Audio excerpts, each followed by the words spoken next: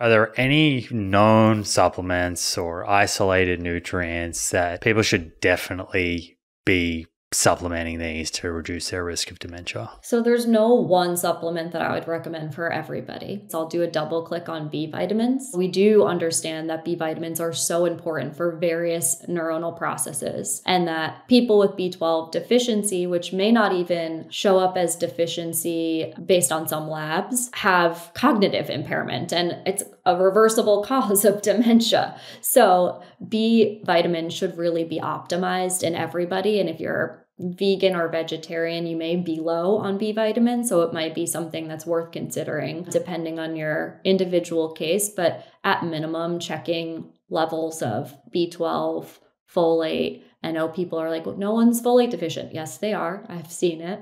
And homocysteine can be really helpful.